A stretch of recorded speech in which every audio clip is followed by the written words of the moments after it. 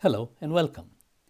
We are going to solve a closed process problem, which means we have a closed system, a gas trapped in a piston cylinder device, going through a process.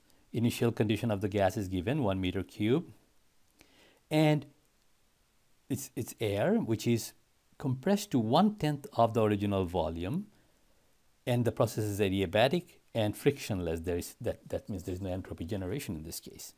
Okay. We are asked to find the boundary work transfer. We'll go a step further.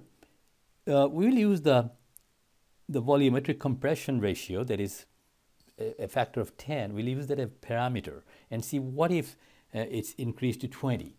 Does that mean the boundary work will be twice as much or more? That'll be fun to calculate. So we go to test. I've already logged in, and we launch a suitable test step. In this case, we follow the closed system, unsteady process, generic, simple process, and then the perfect gas model to launch the app. Air is already the default fluid, so the initial state is quite simple. That's done. For the final state, we don't know the pressure. We do know mass is equal, mass must be same, entropy must be the same, it's isentropic. And the volume, instead of putting volume 1 by 10, we'll say V ratio. Of course, we haven't defined what is V ratio, so this cannot be evaluated. So if I try to calculate, you'll see the background become white, telling me that something is wrong in this expression. Well, there's no syntax error, so all you need to go is to I/O panel, isolate user codes, and declare the variable. We could have done it earlier. In that case, we will not see that error. It's 10. Now, if I calculate, that means I register this value. If I go back to state, now if I do a calculate, you'll notice this is recognized. If I put the pointer over, you can see the new volume is calculated and displayed at the top help panel when you put the mouse over volume 2. Okay, now that state 1 and 2 have been calculated, the entropy TS diagram is a vertical line.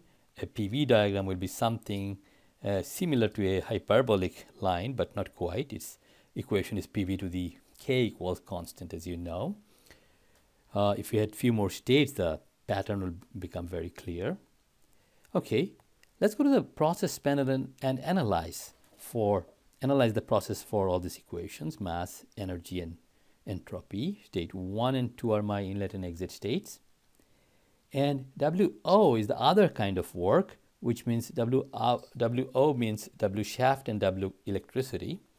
And neither of them are present in this problem, so this default value will work.